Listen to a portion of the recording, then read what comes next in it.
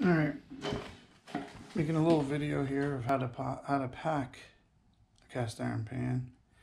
A lot of people ask me how to do it safely because it will crack if you don't protect it properly. So I have to ship out this nice little Griswold number 3.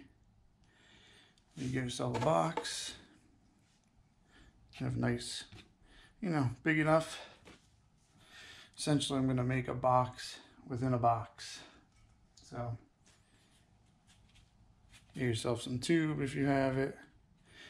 You got to protect the handle. I pre-made everything because this is going to be boring as it is. So, nice bottom, so it's nice and soft. Got some cardboard. I always have this laying around. Just make yourself a nice little cushion.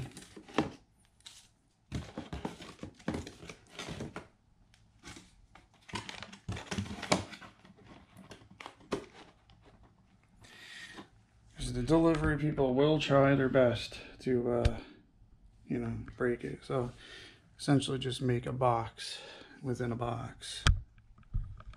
Okay.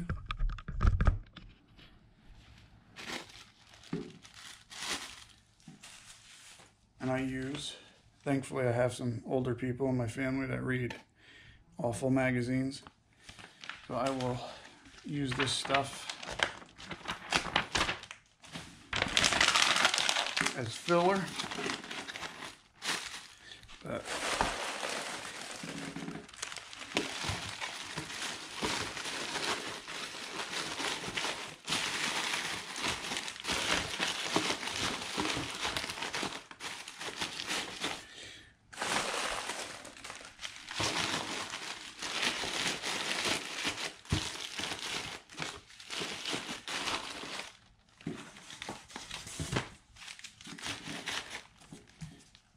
now the cover,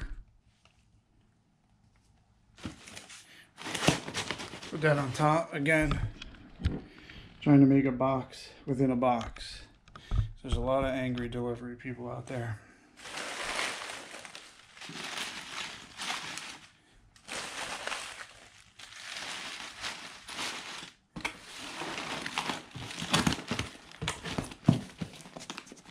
Make sure there's no movement.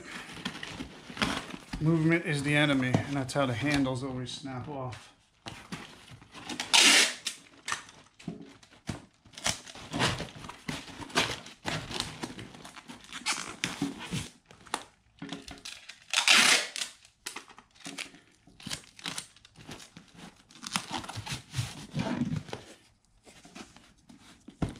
I always reuse boxes too, and that's how I do it.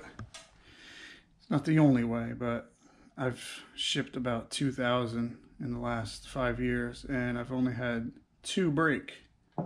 Knock on wood. Some people use these, or pool noodles, and they'll put it around it and make it elaborate. But pool noodles for us here in New Jersey cost about $2 to $3 each in the middle of summer, and I can't afford to do that when I'm selling 10 to 20 skillets a week. So I do the best I can with all the recycled materials I can get my hands on. And that's it. Any questions, just hit me up.